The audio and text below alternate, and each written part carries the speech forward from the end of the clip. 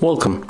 If you want to transfer data from Android smartphone to your Motorola Moto G7 Power, for the first you have to go for the Play Store and download application to transfer data. I recommend you to get application named CLONEit. So let's install this application, and of course you have to do the same on the second smartphone. Right now we can open this application, click allow, tap on the yes I agree.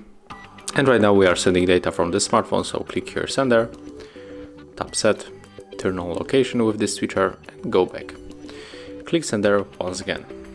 On your Motorola, click receiver, click allow, and right here we have to also turn on location, so just do the same like on the second smartphone. And as you can see, we go back to the settings, not to the application like on this smartphone, so click here, move like that and go for the location on our CLONEit application.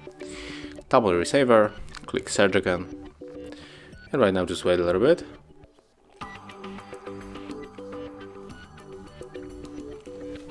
Click on this Android share icon and we have two ways to connect. We can scan the QR code, but also we can input the password manually, so you have to pick your way. I'm going for the scan the QR code.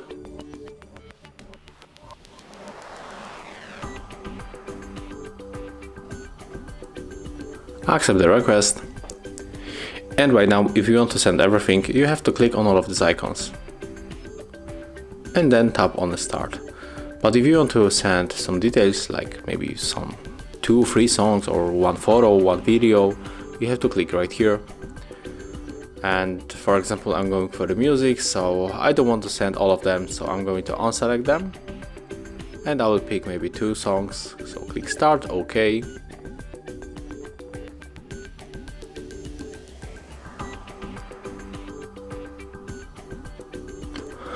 And it's finished. So right now we can check where we can find these files in our Moto. So it will be probably in the files right here.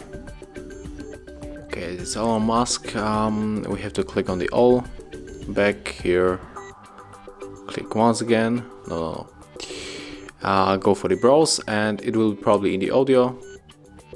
And yes, right here we get the 2 songs that we sent from our Android phone.